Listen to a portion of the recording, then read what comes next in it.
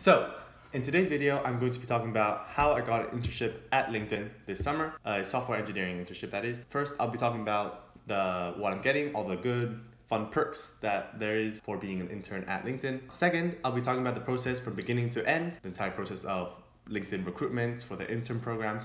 Third, I'll show you my resume, I'll go through it, and I'll explain why I put everything, and maybe you can take some inspirations or some ideas from it. And fourth, I'll just be talking about this entire recruitment process, what helped me, and what might help you if you're looking for a software engineering internship. So, let's get right into it. So, what everyone wants to know here is, what are all the good perks? This summer, $45 an hour. On top of that, I'm getting $2,000 a month for housing stipend because the whole internship is remote, unfortunately, this year. On top of that, they'll be giving me all the random expenses, I guess you can say. For example, like $1,000 to spend on a chair or on a table, work from home experience. Also $50 a month for Wi-Fi, again, part of the work home experience. A remote internship is actually very different from my in-person internship because normally LinkedIn provides corporate housing, events, and all that good stuff, free food for interns when their internship is in person. But because the internship is remote this year, they are balancing that out with like the housing stipend and the chairs and tables and the Wi-Fi that I talked about previously. So those are all the good stuff. The internship program lasts 3 months, well 12 weeks, which is 3 months from the start of June to the end of August. Let's get on to the process. So what was the process from beginning to end? I'll go through like a timeline here. I was actually lucky that a recruiter reached out to me on LinkedIn for a position for LinkedIn. And he reached out, we were interested if you wanted to apply to the position. And considering I was actually looking for internships that summer, I obviously applied. And so that was around the beginning of January. So this was around the 15th of January when the recruiter reached out. Thank you, Ugo, for your cameraman skills. So just to recap, the 15th of January, this recruiter from LinkedIn reached out for the position as a backend system and infrastructure engineer intern at LinkedIn. And I applied to that job the day after, and a couple of days later I received the first round. The first round for a lot of these tech companies is just a hacker rank, which is basically some coding challenges.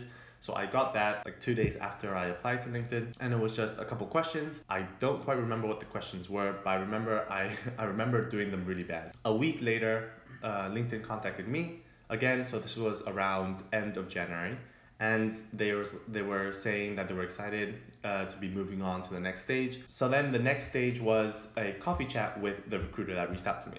And in this coffee chat, basically the recruiter was just telling me about LinkedIn, about their company, about what they do, like what is the culture, what do interns do at LinkedIn. It was a really informal chat with the recruiter. He also asked me what my interests were in terms of back end, front end. After that, I was set and programmed for my final round of interviews. Mid-February, these final rounds consisted of 2 interviews. One was behavioral and one was technical. The behavioral one was with a manager from the systems and infrastructure engineer team at LinkedIn.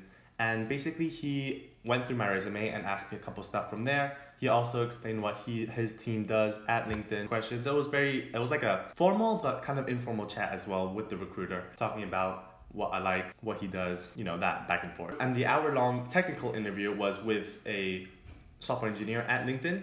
He was actually really young. He was like only about 2 years older than me. He probably just graduated from college. I know that because I stalked his LinkedIn. So basically the interview consisted of 2 questions. One was a very theoretical question on hash maps. So how do they work? What are they? What are their uses? Why are they good? And then the second one was a question on binary search. That was the process. After that interview, I was contacted about a week and a half later, telling me that they wanted to give me the position. And then I talked with the recruiter again. I talked with the team manager, which was like basically congratulating me and welcoming me to their team and explaining what projects I'm going to be doing this summer. And yeah, that was the whole process from beginning to end of the recruitment. It was around a month and a half, which is pretty short considering most processes take several months, but I got lucky because the recruiter reached out to me. That first part, which is normally the longest part, got accelerated. So onto my resume, let's go.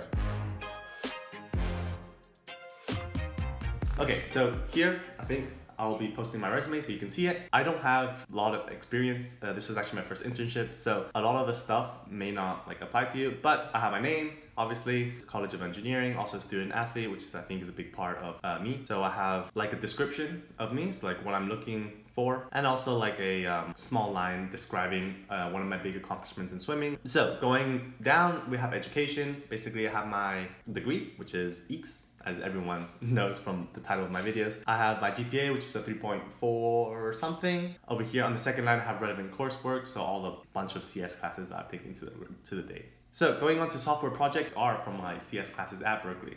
So the GitLib version control system. So basically we implemented a modified, like simplified version of Git, the lines of action game, and we'll have all the description there, you can read it.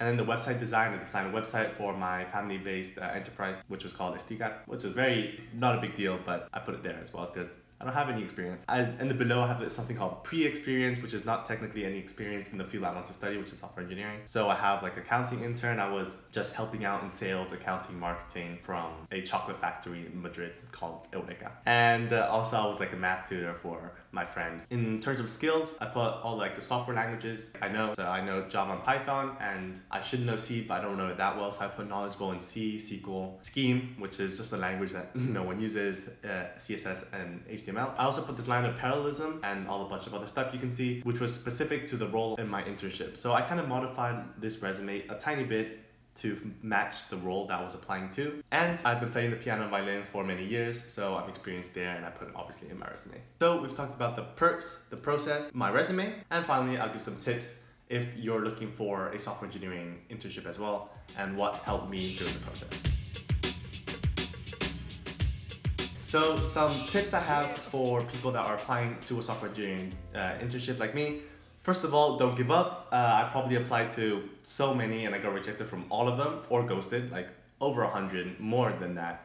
And it's just like a thing you just have to apply and keep on applying because you really only need one internship. So until you get that one, just keep on applying and then just keep spamming those apply buttons. Tip number 2, like once you get a interview, you should definitely practice it a lot. So like all the different websites to practice. I use LeetCode a lot. So just go through the LeetCode. If the company is on there, go through all those questions and make sure you practice them. Also try and practice them in an interview environment. So for example, in my technical interview for LinkedIn, I never actually got the answer that the recruiter was looking for, but I was able to talk through what I was thinking. I was able to come up with a solution myself, and I think that was from a lot of practice of doing it. And for every question I was solving on LeetCode, trying to talk through it, trying to think of why it works, why it doesn't work, what other solutions could you have, and all of that, it builds up, and it's a skill that you use in your interview, and it's really important that you practice that, because coding by yourself is a lot different than coding to someone else like watching. Third, basically the first one, don't give up, apply a lot, and I'm sure like if you're looking for one, it's gonna come and like you're gonna get it. So like don't give up. Yeah, and that's all for me. Thank you so much for watching. If you have any comments or questions about the whole process, about LinkedIn, about anything really, leave a comment down below or send me a DM on Instagram if you want, and hopefully I'll see you in the next video. Thank you. Bye. Life is good. And the hour 1 interview was an hour long, obviously. No! Yeah, pretty bad.